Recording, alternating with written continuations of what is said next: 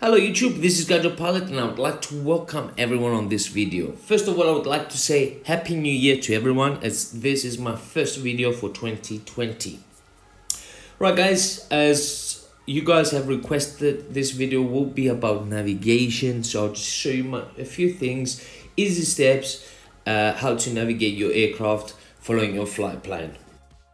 Okay guys, first thing you have to do is set your flight plan, and my easy way to do so, just go to Google or any other browser and press FPL2IF, and this website will open up. And so you just press on SimBrief Infinite Flight, and this is what you get. First thing, select your aircraft that you're flying, your departure airport, which in this case is Athens. So we're just gonna go ahead and go on the map and press on just to see the code, so Lima Golf Alpha Victor, and also you have to go find your arrival airport, for which in this case will be Paphos in Cyprus. So it's going to be Lima Charlie Papa Hotel. Okay. Cruise altitude, I'll just leave it on to the program to calculate it for me. And we have reserve fuel for 13 minutes. Passenger count, I'm going to go ahead and set my passengers according to this flight. So go back to weight and balance, find the passenger count, which is 157 passengers. So we're just gonna add that, scroll down until we find our passenger. There we go. So cargo weight, again we're gonna have to find how heavy we are. So in this case we are about 4.6. I don't know, I did a mistake there, we have to change it to 4.6, and that's it. Right guys, climb, not really, I don't need this for now, but yeah, no. So generate flight plan by pressing that. It will calculate everything for us. So basically guys, navigation is really easy in Infinite Flight. You don't need to do much, just simple steps which I will show you throughout this video.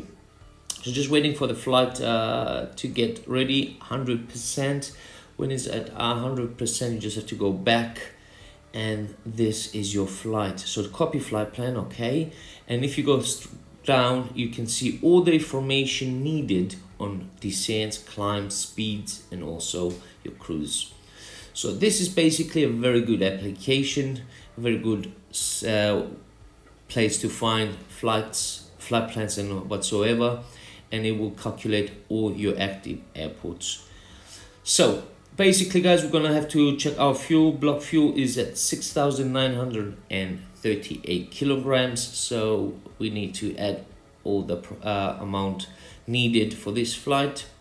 Okay guys, it's always a little bit more than needed, but it's always good to have a bit of fuel on your aircraft when you are setting your flight. So basically this is the flight plan. So we just have to go back now. Okay guys, now you have to press on your maps and paste the flight plan that we copied earlier on, and this is what we get. This is the flight plan that this program will give you according to this flight. So basically just chooses all the runways there, active runways for you on departure and arrival, but also this doesn't always have to be spot on, as sometimes, you know, we have ATC and you will need to follow the ATC instructions, so you might need to just change the departure runway or the arrival runways. So guys, I basically go to nav and I just have my map range to 320 as the beginning, so I can just have a clear view of my waypoints, and also the compass, I have it on aircraft. So this is this flight is set and ready to go. Basically guys, what you need to do, just make sure that source has to be on GPS. So just leave everything as it is. Do not touch anything like the other buttons, like the CRS and the PRGs. Do not touch any of that guys, as this would change the headings and also some other factors, which we'll discuss sometime later on. So for now guys, this is how things work. Just leave things as it is, just paste your flight plan, and just make sure your source is on GPS so you can follow the flight plan. Because if you have it on set on nav 1 from now, which nav 1 you don't even have a selected airport, which you will see on approach how this works, it's not worth it. So we are ready to go. Okay guys, just after we take off, basically this is when we set our autopilot. So basically you just have to go press on AP on, set your desired vertical speeds and whatsoever you need, your altitude. But in order to follow your flight plan from this point, you just have to press on the nav. So nav GPS, just press on that and you can see the aircraft starting to follow the flight plan that we have already set. So this is basically it for now guys, and this will control the flight exactly how our flight plan has been added until we reach our desired destination. Alright guys, in order to set your nav 1, you have to go on the map, go further down to the right and press on runways. Choose the runway you will be landing. In this case, runway 29 will be my landing runway. And on the bottom you see set nav 1. So you can see this green nav 1 popping out under the runway. So now it's all set to start the approach. In this case, I will be flying APPR, so it's auto landing system, which I would cut off at about 1,000 feet and land manually. But if you want to go through nav 1 without using the approach mode, you can still do so, but you need to descend and follow the glide slope on your own. So this is basically it.